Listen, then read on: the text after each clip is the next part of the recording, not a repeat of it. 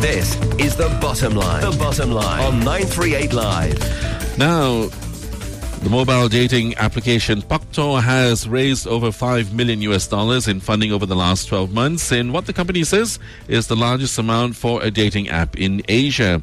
And the fundraising exercise was led by Vertex Venture Holdings, a subsidiary of Singapore state-owned investment firm Temasek. According to research from IBISworld, the global dating industry will generate $2.1 billion in revenue this year. For more on this, 938 Live's Travis Teo spoke to Joseph Phua. He is co-founder of Paktor, who says personal experience drives him to create the app. Paktor means going on a date in either Cantonese or in Hokkien. I was in Chicago when I started the company. At a point in time, I was going through a breakup. And prior to starting the company, I had used multiple dating sites while I was in the US because I was finding it very difficult to get back into the dating scene, especially after a relationship that lasted over 8 years. And I looked at the Asian market and I realized that there was a space here that was untapped. Services were bare, not many players in the market, and I felt there was an opportunity here.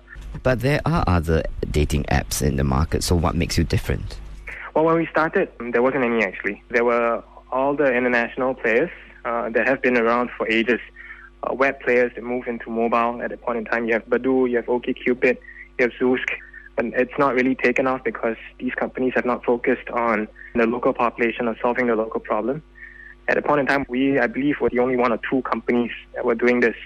Why is there growth in this dating app market, actually?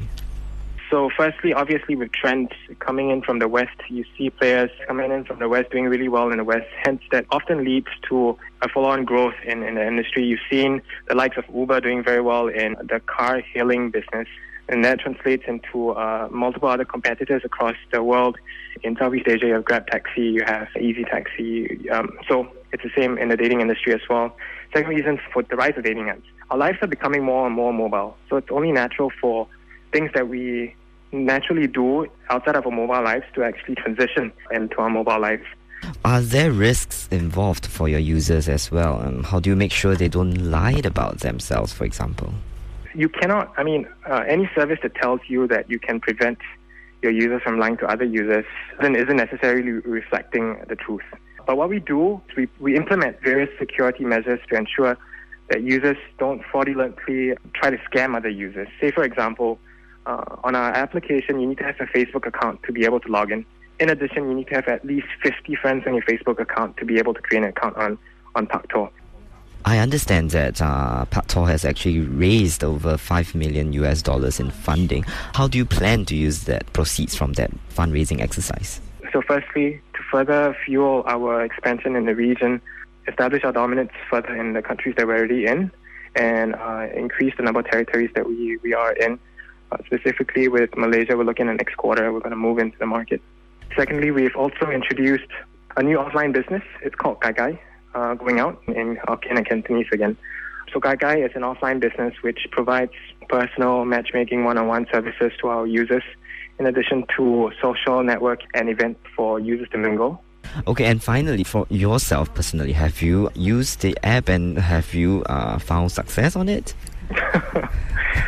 Yeah, actually. So it's been a year. So Paktor, as I mentioned, our key markets are in Southeast Asia.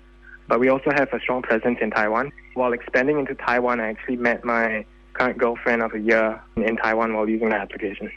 That was Joseph Phua, co-founder of mobile dating app Paktor, speaking to Travis Teo on The Bottom Line. And The Bottom Line is brought to you by Turkish Airlines, Europe's best airline.